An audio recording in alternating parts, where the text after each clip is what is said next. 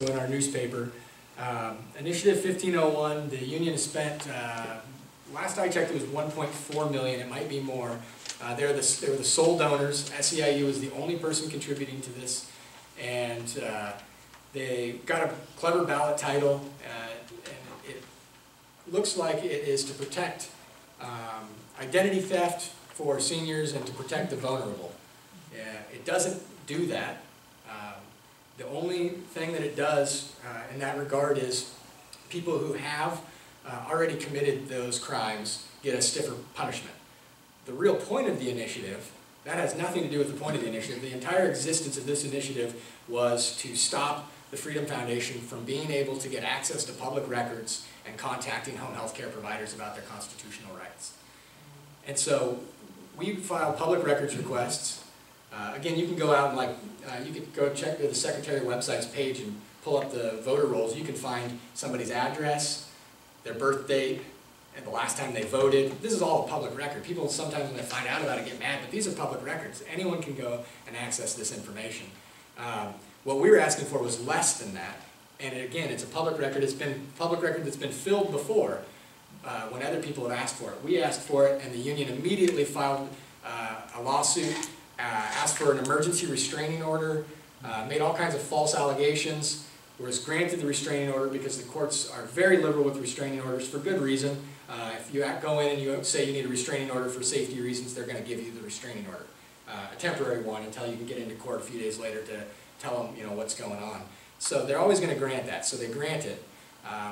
And it became an ongoing battle where it took us 2 years, and in that 2-year process, they went to the legislature and tried to get a bill passed to make the public records exempt so that we couldn't get access to them.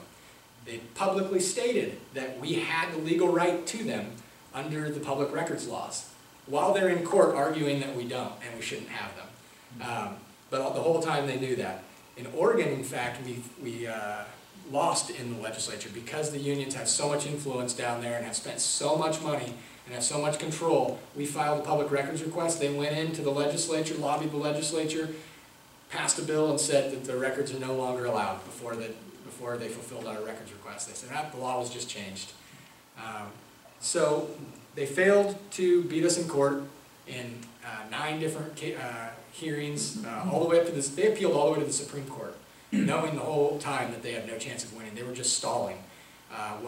In that time, they were sending out all kinds of information about the Freedom Foundation to their members, saying that we were trying to make them lose their health care, that we were fighting against their wage increases. They said all sorts of horrible things that were absolutely not true. In fact, our attorneys, if they didn't have better things to do and weren't filing other lawsuits, would have filed a lawsuit against the union for making all of these false claims.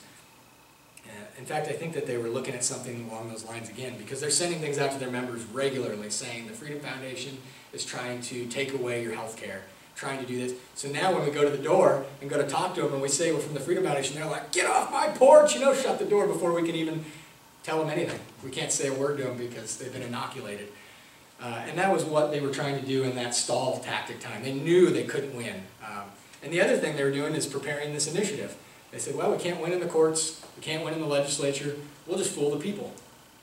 We'll just get an initiative, put it on the ballot, tell them it's to protect the elderly and the vulnerable, and everyone will vote for it. And they polled it. It was polling in the mid-70s. Of course, who would not vote for that? Republican, Democrat, Independent, everybody thinks that's great.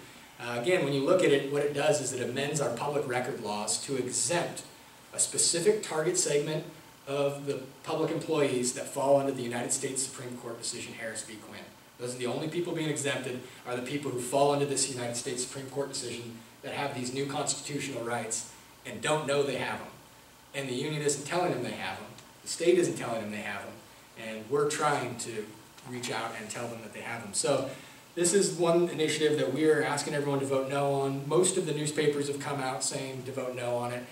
Shockingly, the other day, The Stranger, who is certainly not a fan of ours, wrote an article saying that they were absolutely against it. They said horrible things about us as well, but in the meantime, they agreed that it was a terrible initiative, even though they can't stand us. So they said, all right, that's fine. There's bipartisanship. No, everyone thinks this is a bad initiative. in fact, there's a whole bunch of different newspapers that have come out against it. I can hand these out, or